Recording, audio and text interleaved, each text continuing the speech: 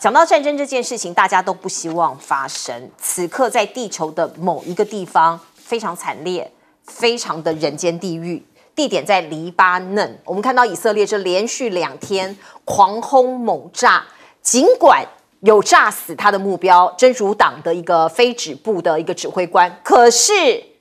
全部都是恐怖分子吗？全部都是这个真主党的人吗？不是已经有569个人死亡了，里头有小孩有妇女，将近2000人受伤哦。你可以看到呢，这2天激烈的交火，基本上我们看到贝鲁特是被整个毫无抵抗能力的这个狂轰猛炸。那我们也可以看到呢，包括50名儿童，我刚刚讲，在这场这个轰炸里头已经死亡了。所以黎巴嫩未来可能变成另外一个加萨走廊吗？因为攻击以来已经有50万人流离失所，很多人离开国家逃往叙利亚所以你可以看到呢，这个情况看起来有一点失控了。到底以色列想要干嘛呀？他们最后的目的是什么呢？我们先来看看这个真主党就警告黎巴嫩的民众说，你们要小心因为现在以色列在空投有条码的传单长这样，上头有一些阿拉伯文字那有一个条码，他说你们不要去扫这个条码，很危险，因为它会搜集你所有的资讯。而另外我们刚刚讲了这个以军他继续放话威胁说，我还要暗杀你真主党的任何高阶人所以我的大绝招都还没有出来这是以色列的参谋总长哈勒威，他说以色列一而再再而三的进行打击，直到你真主党明白国防军无论在攻击和防守都具备许多，到现在我还没有派上用场的能力，我还有绝招没使出来你等着吧我们看到包括以色列准备对黎巴嫩展开地面行动，这是很多专家预估的地面的部队要出来了，他们希望在以利在2国边境这个建立军事缓冲区就是把黎巴嫩一部分的土地给占领作为军事缓冲区。那我们来看看现在的伤亡多么的惨烈，包括以色列这个国家真的是战斗民族他在北边打真主党，对这个哈马斯一样进行轰炸，进行作战，2条战线上作战加萨已经有22人死亡了。我们再来看看美国的态度，那当然至关重要，你到底是敲边鼓助战，还是你要他 stop， 你要他停呢我们看到外交的途径到底有没有可能，因为全世界其实大部分的人不希望有战争嘛。拜登总统说警告以色列跟黎巴嫩，如果爆发全面的战争，不符合任何人的利益。你这样讲也没用谁听你的呢我们看到美国的确有实际的行动，可能会派遣航母前往中东，而且2艘航母都可能同时进驻。我们看到包括现在这一艘杜鲁门号它已经从这个维吉尼亚的这个诺福克基地起航了，出发前往欧洲第6舰队地区可是会不会再转到中东呢？因为我们看到包括林肯号目前位在阿拉伯湾那它会停留在那个区域做一些戒备。那我们可以看到包括以色列猛轰黎巴嫩显示什么？美国影响力匮乏，你叫不动你根本没人要听你的你看到以色列根本就是完全就是已经杀红了眼嘛。那另外呢这个油价金价现在都整个巨幅的上涨了，我们看到 OPEC 上调中长期全球石油需求的预测，而国际的金价连3天创新高，今年飙涨了30%，市场喊会冲破$3000。我们面对的是一个非常动荡的时代。来请教厉将军。这次以色列，我觉得他目的就是要将原来住在以色列北部的这些居民，那因为加沙战争发生，怕真主党攻打，将他们总共有6.5万人左右移到以色列的中部地区来居住。那前2天纳坦雅胡讲得很清楚，他要将这6.5万人回到他们以色列北部地区。那你回到北部地区有一个先决条件，就是不要受到战火的波及。那不要受到战火波及有2种方法，第一种是政治解决、和平谈判加沙那边停火，跟真主党这边大家取得和谐，大家都不要打来打去。那第二个方法就是我用武力威慑你到真主党，你头都抬不起来，对，让你不敢威胁我。那现在我们看出来很明白，纳坦雅胡采取第二种方法，就是武力威慑到底。那我们从这个 BB 扣爆炸事件就看得出来 ，BB 扣爆炸它不只是一个恐怖的攻击行动，它主要就是打仗第一个先把敌人的指挥通讯体系打乱掉嘛。那你想想看，爆炸这个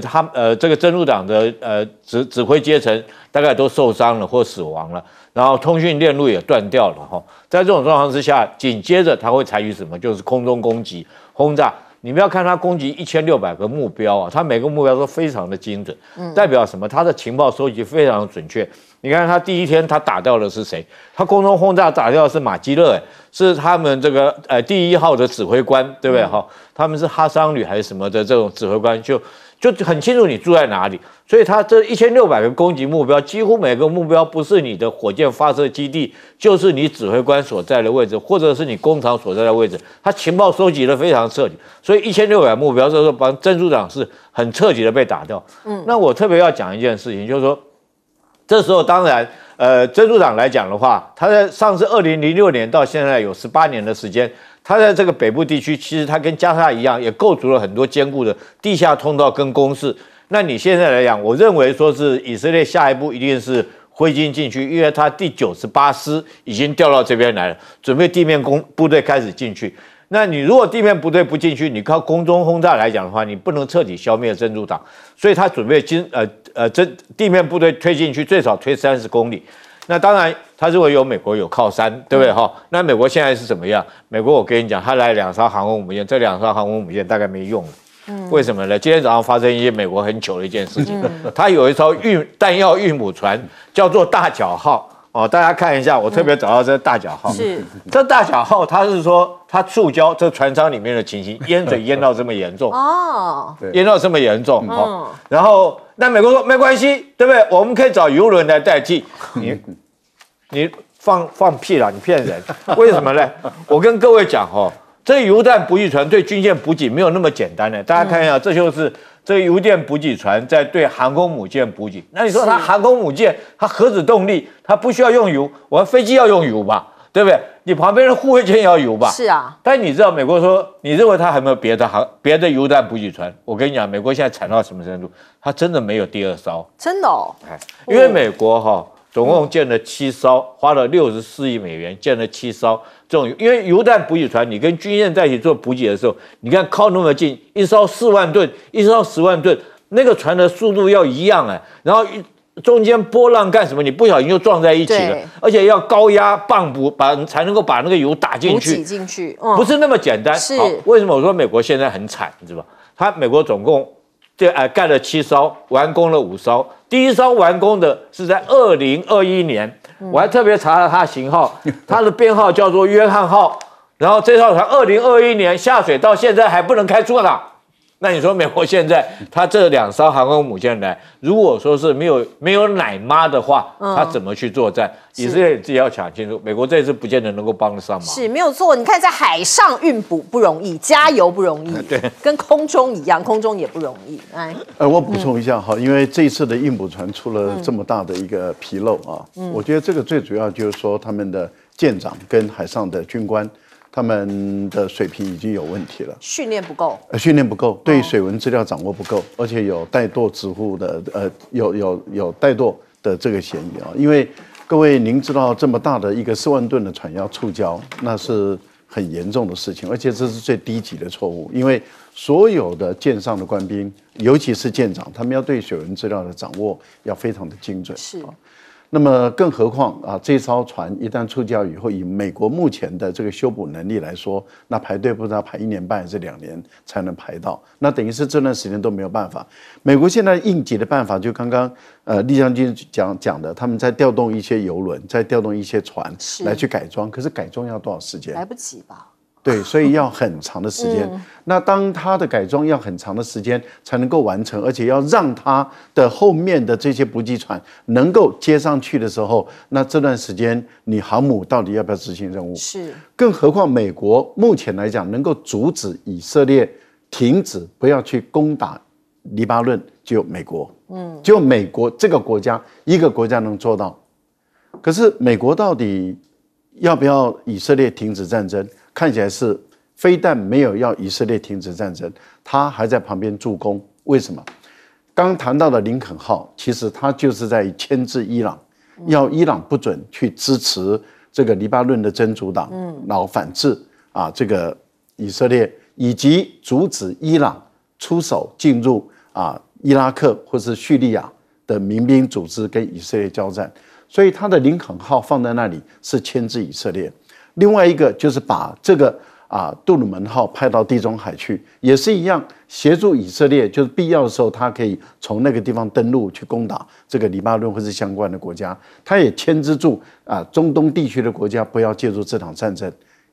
那请问一下，把整个阿拉伯世界、穆斯林世界的这一些很有可能同情这个黎巴嫩的这一些武装力量都牵制住以后，他到底是在阻止以色列动手，还是在帮助以色列继续动手？嘴巴讲的是一套，是美国的现阶段的政客永远都是嘴巴讲一套，你要看他的行动。2个航母战斗群过去不是要阻止以色列停止行动，观众朋友，现在是以色列主动挑衅攻击，不是真主党主动挑衅攻击。我觉得事情的这个因果一定要弄清楚。以色列先把人家用巡复机把人家炸了，炸了以后不准人家报复，然后接着就说黎巴嫩真主党要报复他。黎巴嫩真主党只不过打了165枚的火箭弹，而且弹头都不大，距离也不远，而且还是慢速的，你却马上反击1600枚，那你没有差别的。你一方面有打一些军事目标，二方面却炸死很多的平民百姓。你还说因为那些大楼上有发射器，那我们昨天我已经有说了，那我们台湾赖清德把我们的导弹放在公庙，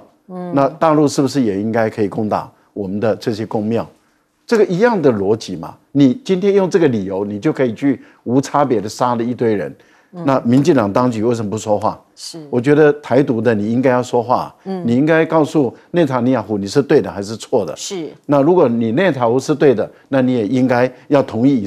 未来假设两军交战，因为赖清德很好战嘛，那是不是公庙也被打？所以我们公庙一定不让他停，把导弹放在你那边。弹药。现在这个黎巴嫩的死伤人数已经将近3000人了，其中将近600人死亡，有50位以上是小朋友，是儿童。来，我们请教。其实现在这是以色列一系列的步骤，我先用呼叫器炸你，对讲机炸你，炸到你所有通讯设备你都没有办法互相联络的时候，真主党想要反击，他必须要怎么办？他现在应该也没有飞鸽可以传输了，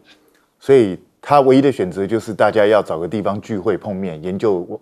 接下来的战略。那以色列就在那边等着，你一集中我刚好就炸。以色列现在就在做这件事啊。那这显示什么？第一个，以色列是有计划的针对真主党发动一连串的攻击，而且这个攻击还没完，接下来会有进一步的行动。那更重要的就是真主党内部的内鬼实在是太多了，把真主党几乎所有的行动几乎都泄露出去。你看他每一次都可以非常精准的打击到真主党的重要领导人物。那你真主党如果自己内部内鬼那么多，那你被人家整成这样子，根本就是活该。讲实在话就是这样。所以真主党，我觉得与其你现在集中全力想要去反击以色列，不如你先找一找你内鬼到底是谁吧。你内部如果都没有办法肃清的话，你更不要谈去跟以色列作战。那但是呢，以色列现在看起来是野心勃勃，他甚至已经讲出来说，他要在北边这个地方清空一块缓冲区。所以什么意思？就是要直接入侵黎巴嫩，要在黎巴嫩的边境制造一块缓冲区，把真主党赶走。那这个就是摆明了违背联合国宪章去入侵其他国家。对啊，这是非常明确的啊。那可是这样子，美国虽然嘴巴上说你不可以这样做，可是实际上，之前本来我们都以为伊朗会采取大规模报复，结果伊朗没有做这件事。本来大家以为中东既然伊朗没有报复，那加沙走廊这边其实已经打得差不多了，那慢慢战事应该可以平静下来。结果没有，结果是以色列现在继续要持续攻击。我觉得美国人自己要去想清楚一件事哦，接下来这个以色列如果重启这个战端，两边开战的话，你知道倒霉的是谁吗？巴勒斯坦人、黎巴嫩人当然会倒霉，乌克兰人也要跟着倒霉，因为以色列是一个小国家，它的弹药他已经打了好几个月的仗了，它的弹药啊、武器啊储备其实也不多了。那接下来如果以色列继续发动战争，甚至扩大对黎巴嫩的战争的话，那他的武器由谁支援？当然是美国要支援。那美国有这么多武器可以支援吗？他唯一的办法就是减少提供给乌克兰武器去增援以色列啊。那请问一下，那乌克兰的战争怎么办？乌克兰现在战事非常危急，所以美国你是已经准备牺牲掉乌克兰了吗？但是现在看起来美国是没有能力阻止以色列，甚至美国有一些政府内部有人跟以色列根本是共谋，想要去做这样的事情。所以我觉得，如果美国政府没有办法解决这个问题的话，未来只会让自己陷入更严重的难关里头。是没有错。现在美国当然它可以决定很多事情，也可能改变一些国家的命运。不过跟中国大陆的贸易战打到现在它又使出放大绝。包括拜登总统怎么说呢？他说未来啊，只要是有中国大陆的软体或是硬体的这个零件的车，我一概不准你进来，不准你进口，我全部禁止。好，加拿大立刻跟进，加拿大的副总理兼财政部长他就说，我们绝对会考虑仿效美国的做法，禁止来自于中国或是俄罗斯联网汽车的软硬体。你有任何零件，你有任何的 App， 你有任何的软件硬件，我通通给你这个完全给你这个阻绝在外。那另外我们看到中国外交部发言人林健他就讲了，他说这个你要停止以国安行打压之实，因为美国都说这是国安的需求嘛，为了怕这个国家被颠覆嘛，所以可是你在打压中国大陆的汽车产业，不仅破坏全球的产供全球的这个供应链的稳定，最后也会损害美国自身的利益。美国这么做是不是在增加谈判筹码呢？因为美国这个料狠话也不是第一次了。过去他说，像是无人机啊，有中国的有 Made in China 的，有零件的，有硬体、软体都不行2017年就讲过了他说中国大陆制造的这个无人机，像是大疆啊我要把你禁止可是长期使用的，包括民间的一些人以及警戒的人就说，你这样禁止它，我到时候我很难用所以这个禁令拖了7年，目前众议院通过，可是参议院没有签署，成为还没有完整的一个法律所以这个拜登总统说出来的话到实施，还有多么彻底的实施，这个都还要再观察。而另外我们再来看看王文涛，他是中国大陆的这个商务部部长嘛，他不是跑去欧洲谈这个电动车的关税，可是看起来好像没有什么很大的进展。而另外呢，有一些事情你拿来做放羊的孩子所以像刚才美国的贸易战，还有像是俄罗斯他动不动就说我们要出动核武器跟北韩一样金正恩也常讲我要用这个核武器把你南韩弄成一片的火海讲太多了，大家就会觉得你是狼来了的孩子，因为狼来了那个放羊的孩子，包括你看到俄罗斯电视台最近又模拟轰炸伦敦说是我们模拟可能伦敦会有85万人丧命。可是呢，晶片战这件事情呢还是不可忽视我们看到最近呢，荷兰的经济事务大臣他就说应该让这个 ASML自由开展它的业务那有一些这个要封锁中国大陆的，会让自由贸易形成一些障碍。而另外华为出了一款新的笔电，他说他主打中国的 IC， 中国的晶片据说已经接获大量的中国大陆的国营事业的订单。所以呢，这个中国大陆的网友就这么形容，这是中国碗装中国米，你来封锁我们就自产自销那另外我们再来看看，包括印度印度这个拜登跟莫迪就说我们一起来携手合作吧来设晶片厂，然后让印度这个 upgrade 他们的这个在这个产业上面的一个程度跟雄心壮志。而另外我们也可以看到，包括中国大陆因为最近这个经济内卷的事情这个还在持续当中，像是很多的房价不断的崩跌，所以呢中国央行最近宣宣布了一项措施，它要降低存量房贷的利率啊，向市场注入强心针啊，因为利率降低了，还有你的首付也可能降低了哦，所以各种的这个房屋剩余的房屋可能可以销售出去哦。那这个对中国大陆的一般民生经济来说，也有一些这个提振的作用。不断的过去10多年，常常有一些专家在讲，中国大陆的经济要崩溃了，一直到现在，其实真正的崩溃我们没有看到。所以呢，包括有一些专家就说，不可能有这件事情。中国经济崩溃论是有心人在放的一些讯息。来请教我觉得美国在打压中国用的方法很多哈。那么基本上来讲，就是美国对于这个自由贸易的信心已经动摇了。原本美国很有自信，他认为美国的产品的竞争力很强，所以可以在全世界推动这个自由贸易化。那也就是说，尽量把这个贸易的障碍，零关税把它贸易障碍降到最低。所以在相当长的一段时间，到美国去读书的绝大部分学经济、学商业的都会听到一个，就是说这个是一个完全的自由市场的时代这个美国对于自由市场它是非常有信心。可是今天美国很明显的失去了信心了，他没有自信了。他发现在汽车工业方面已经输了中国大陆，他发现他在这个无人机这部分也输了大陆了，他在光伏电板也输了。严格上来讲，他在半导体这个部分他也输了，因为美国自己的半导体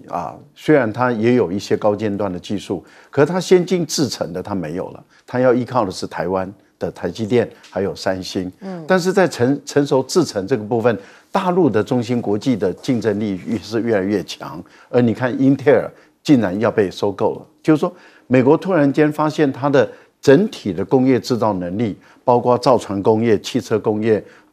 电动车，还有包括这个高速铁，它全方位的，甚至它连它的波音都出了问题了，中国的 C919都出来了。美国没有自信，没有自信以后就开始高举这个保护主义的法案，然后接着呢就开始用国家安全的理由都塞到这里面来。我觉得美国这样做到最后，美国只会把自己的市场规模越做越小，因为就像川普所说的，如果他对墨西哥也课100%的关税，因为他要阻止中国的汽车从墨西哥进来，但是问题就在于日本也在墨西哥设厂是，那你难道要把整个墨西哥打掉吗？那这样的情形下，你基本上来讲，赌这个赌那个，赌这个赌那个。那如果你完全只针对中国大陆来赌的话，中国大陆在世界各地的电动车的设厂，你全部都要赌吗？这个又不可能。而且大陆并不是没有反制能力，例如说我们看到最近的 PVH 这个美国很强大的一个纺织工业的集团，包括 CK 啦，包括 Tony 都是他做的。他们在中国大陆的业务量表现非常的亮眼。那现在大陆把它列为不可靠实体清单，开始在做调查了。这代表什么？这代表大陆它的反制工具其实是蛮多的，它只是不急的拿出来。它等你都打完了以后，你看它现在开始对于稀土加锗等开始提出反制限制，同样都是用国家安全的理由，现在也用不可靠实体清单的理由开始要实施调查，而且要你这个公司30天内回复完，如果没有通过的话，他们很有可能就按照不可靠实体清单，也就是说美国怎么对中国的企业，中国就会对美国的企业。那你想这家公司的营业额一下少了以后，它的股票绝对狂跌。那难道只有这家吗？而且它事实上也会让加拿大，会让欧洲的很多国家，例如说像那个 Volkswagen 或者是像巴菲特他们的做这个化工的，都会出现各种各样的问题。我觉得美国的这套手法基本上来讲是不对的，而且它应该是强化自己的竞争力，而不是用打压找理由，然后失去自信。越失去自信，它的影响力就越衰弱。我觉得美国不能够把自己堕落到这个地步。好，我们进一下广告。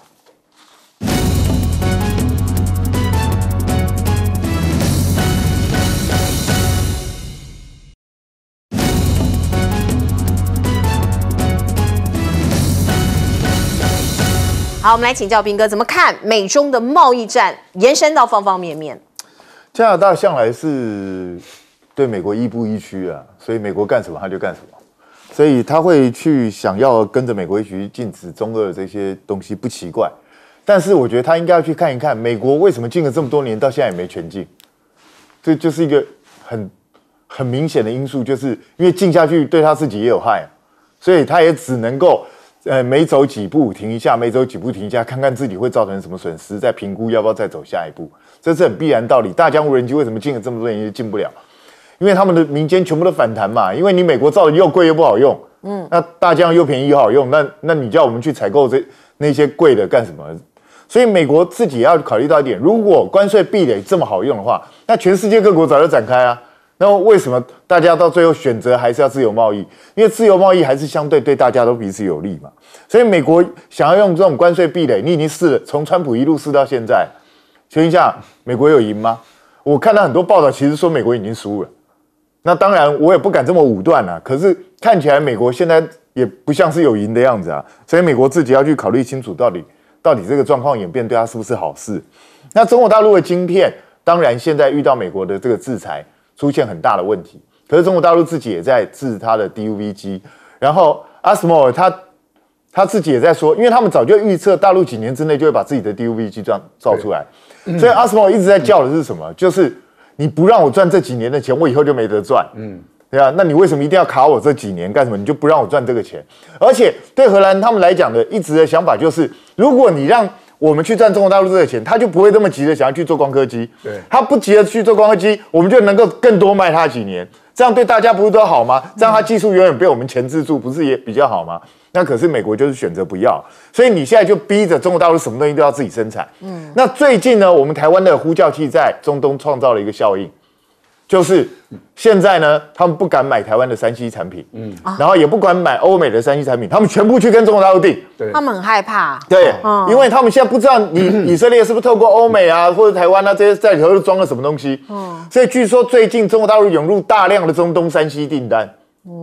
那你想想看，虽然很多人就说你华为要发展自己的鸿蒙系统啊，这种独自一门的系统，在全世界接受度到底会多高？现在客户出现了，中东。对，中东一定会买他的系统，因为他的系统是最不容易被以色列跟美国入侵的。对，所以对他们来讲，以后你可以看到中东大概一系列都会用中国大陆的东西。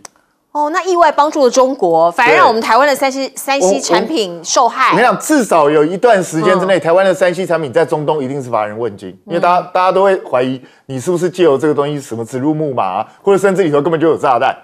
对啊，所以我觉得这是一个非常糟糕的一个负面效应。那美中这样一直去拼到中国大陆，如果它所有的系统真的完全独立之后，我相信未来即使欧美不用，第三世界一定会大量采用中国的东西。是，还有包括像非洲这些国家。我们进一下广告。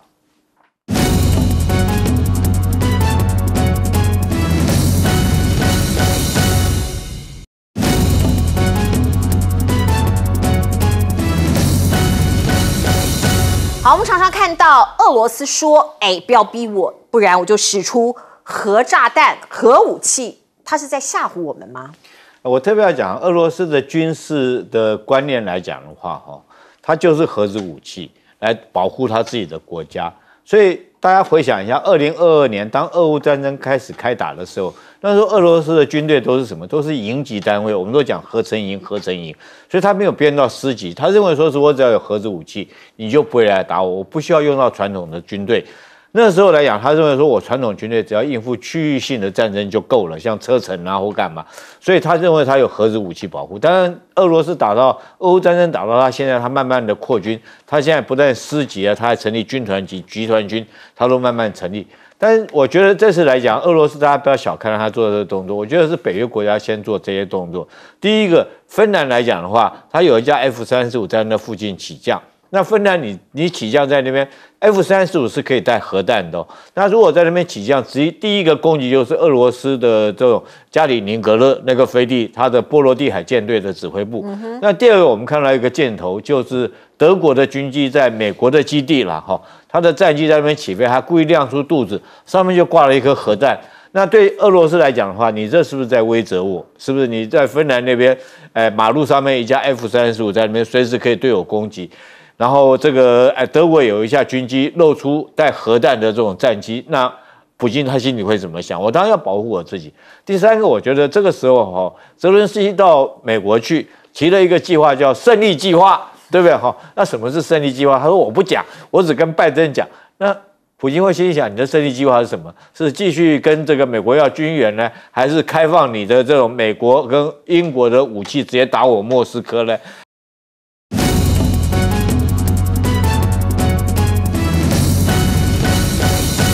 好，欢迎您回到新闻大白话的节目现场，我是钱子，介绍这1个小时的来宾。首先是国际政治专家赖岳乾老师，主持人好，观众朋友大家好，以及资深媒体人谢寒冰，主持人好，大家好。另外是我们的退役少将厉正杰将军。钱子好，各位观众大家好。好，观众朋友，我们来看看我们的三军统帅，我们的赖清德总统，昨天出席了一项民防的活动，那他突然讲出这一句话哦。语出惊人哦，很多人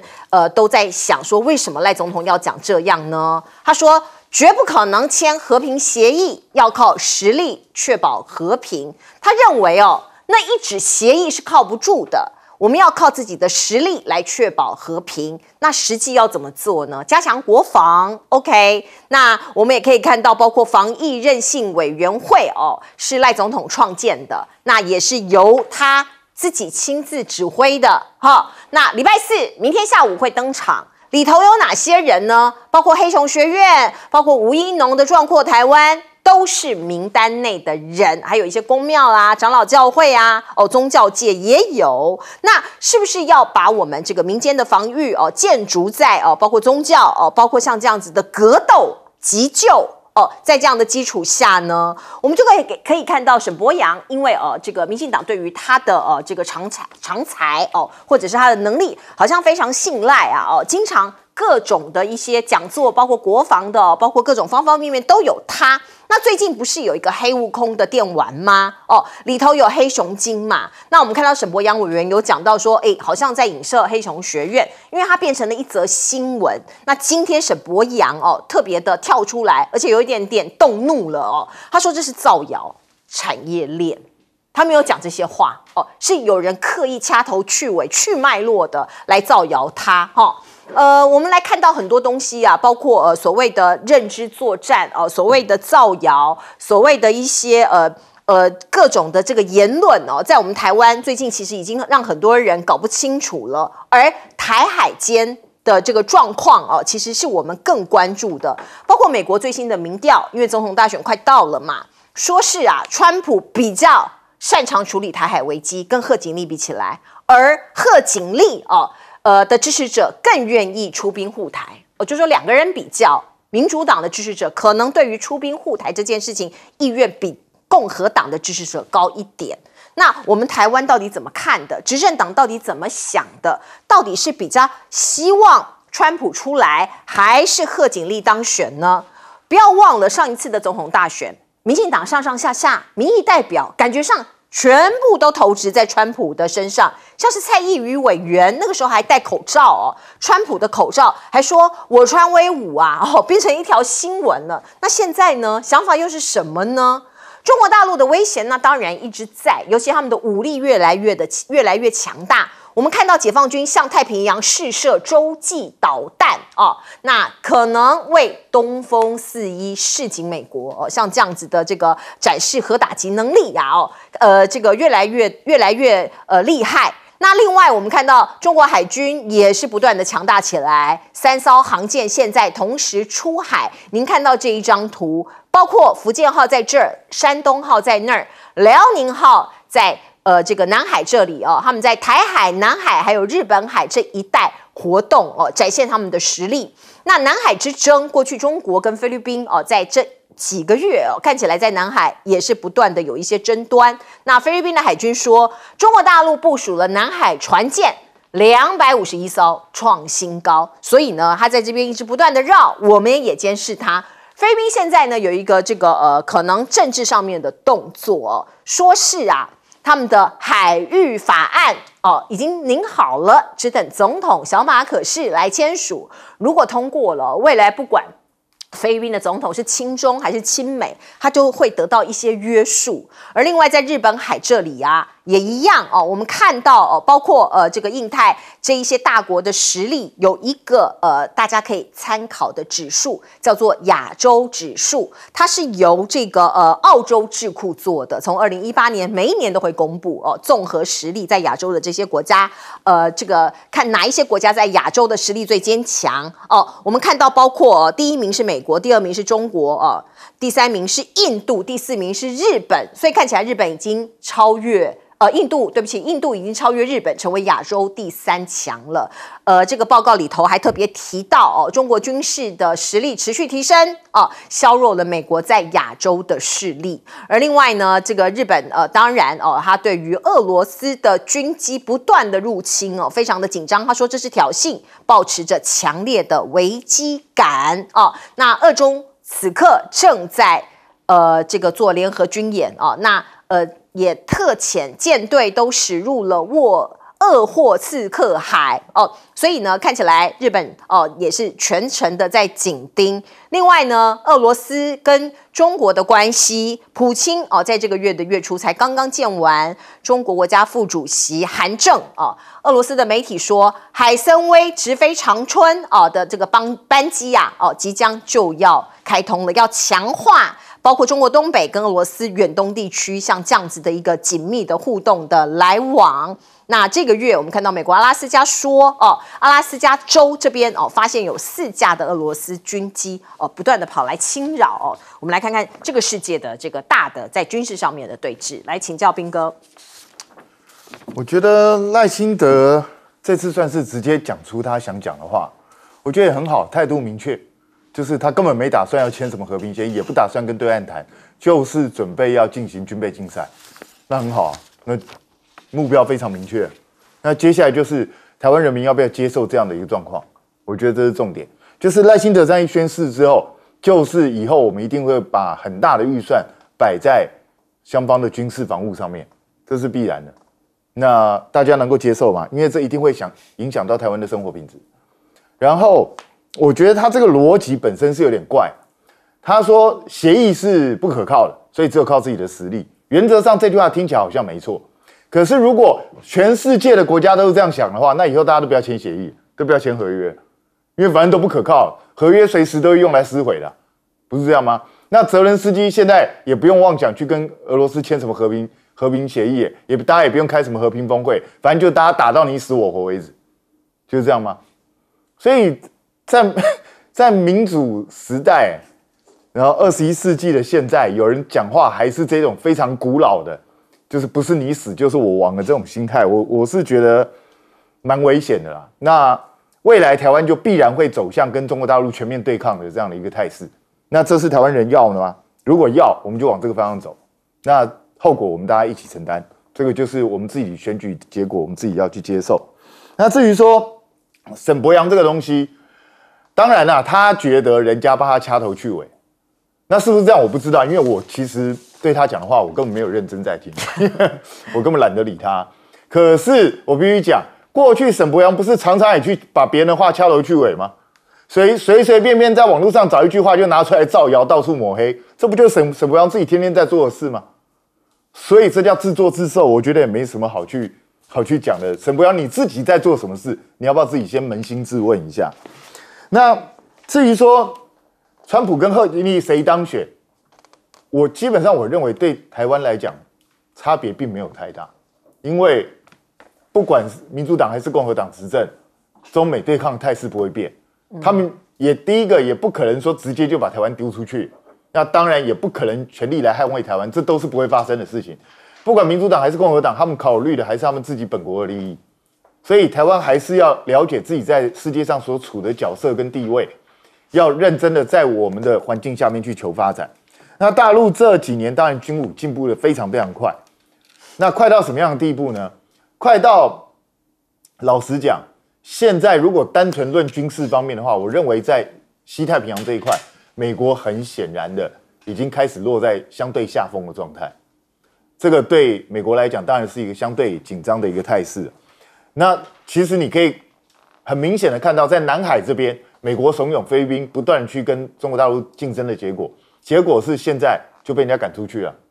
菲律宾宣称他要重新回到宪兵礁那艘船，已经开了快1个礼拜，到现在还没回去，我也不知道为什么，不知道开到哪里去了。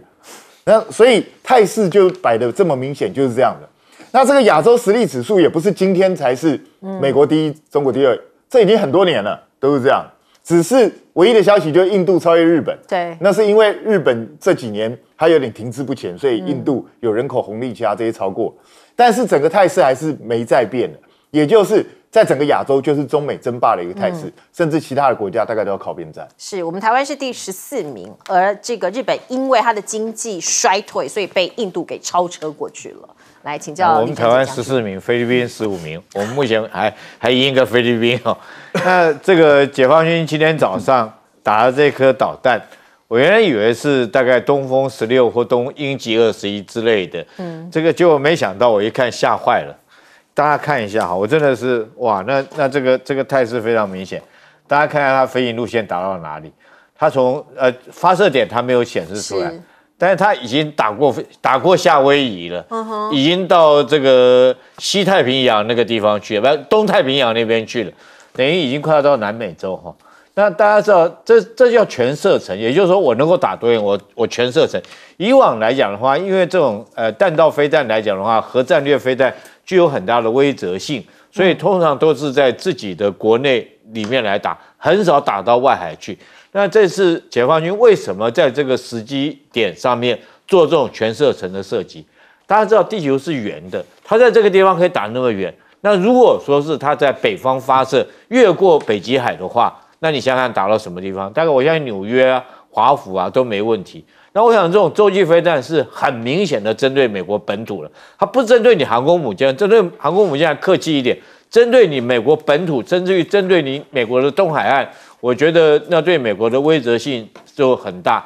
然后问一下奥斯汀，你怕不怕看到这个哈？那我请导播帮我们看一下这个30艘航空母舰的位置。这个大家有没有注意到？福建号当然现在是正在这个海事了哈。但我觉得这代表几个含义：3艘航空母舰出来，我们通常都认为说是航空母舰1/3是在执勤，1/3是在整修，1/3是在岁修哈。这种3艘航空母舰同时出来，代表是说我海军的实力，我可以这个很快的完成后勤整备的力量。我3艘航空母舰可以同时参加作战任务，尤其现在很明显的辽宁号跟山东号所在的位置。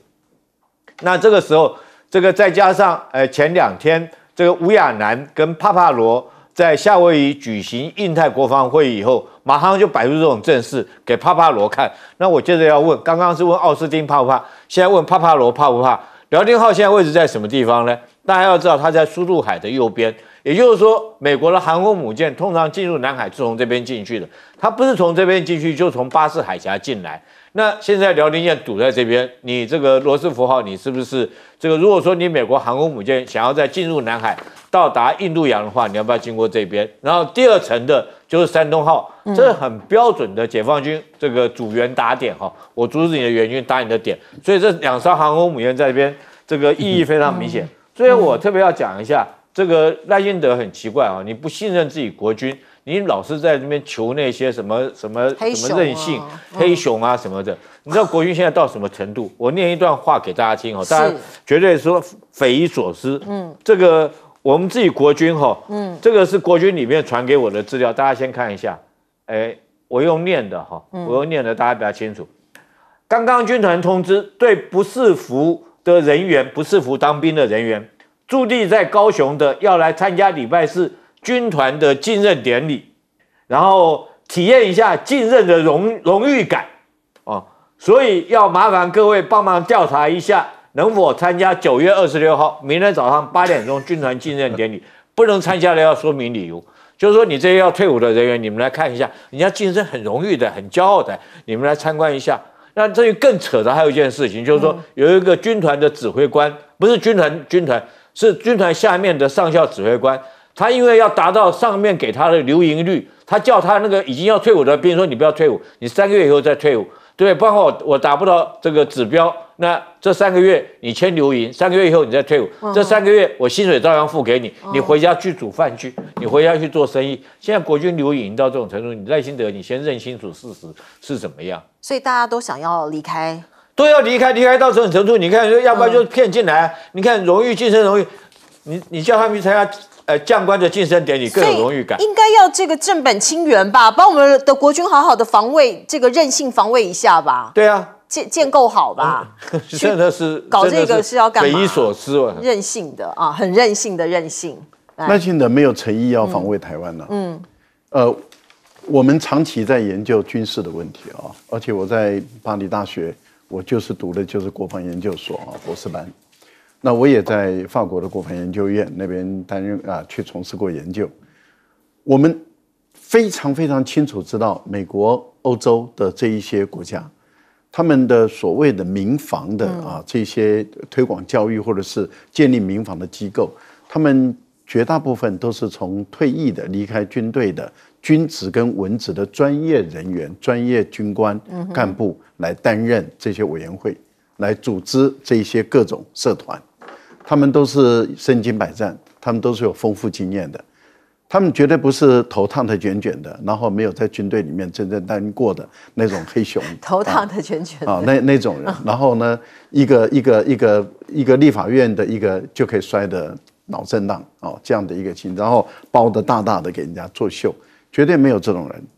也绝对不会有一个只有在最底层的当过士官的。然后突然间变成一个防卫委员会的这么高的这样的一个委员，从来没有过，没有人敢儿戏国家的防卫，没有人敢儿戏。所以我很笃定的说，赖清德根本是在做政治操作，而不是有诚意要防卫台湾，这是第一个。他没有诚意，他一直在做政治操作。第三个，他对于军队完全不信任，对于在军队长期服役的、有专业技术的军官、退役的。以及文职的这些人员，他完全不信任，他不用，